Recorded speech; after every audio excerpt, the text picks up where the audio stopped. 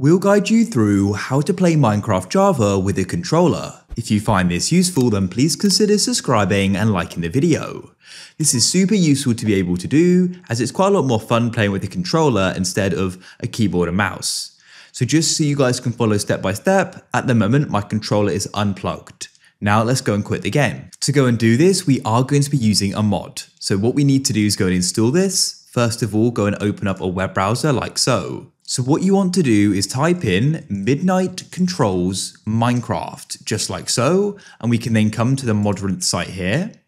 Then what you want to do is go and click on versions at the top, and we can go and see them. What you want to do is go and note down the game version. In this case, it's 1.21.x, and it's for Fabric. That's super key.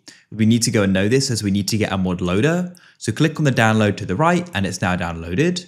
And then what you want to do is come to the top, click on mods, and you then want to go and find the Fabric API. It's actually appeared right here, or you can search for it. Then click on versions, and we're going to go and get it for 1.21.1. I'll click on the download to the right, and it's now downloaded. Then what we need to do is go and get Fabric itself. Go and search for Fabric Minecraft like so, and come to the official site. Then click download and click on download for Windows. It's now downloaded.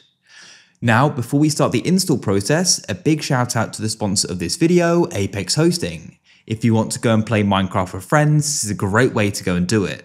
There'll be a link down below in the description and in the comments. They've got so many awesome features, for example, one-click install mod packs, 24/7 servers and support, ultra low latency, automated backups, instant setup upon purchase, and so much more.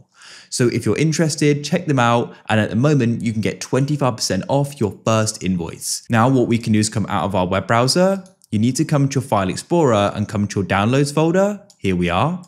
So what you want to do is go and run the Fabric installer, double click on it. Make sure you go and run it for the version that you went and got the other mods for. In this case, 1.21.1. I'll click install and it's now finished. So then what you can do is go and open up the Minecraft launcher. You can come to the top and click on installations. Now scroll down and you need to go and find the Fabric loader for the version you got it for. For me, that was 1.21.1. Click on the file or folder icon to the right. Then go and scroll down like so until you find mods and go into it. And then what you need to do is go and add in the Fabric API and the Midnight Controls mod like so. And that's it. Then you can come to the right and click on play. Now at this point, go and plug in the controller. At this point, go and plug in the controller, hover over the Fabric loader and go over to the right and click on play. So Minecraft is now loaded and I'm now using the D-pad on my controller, and as you can see, I'm moving.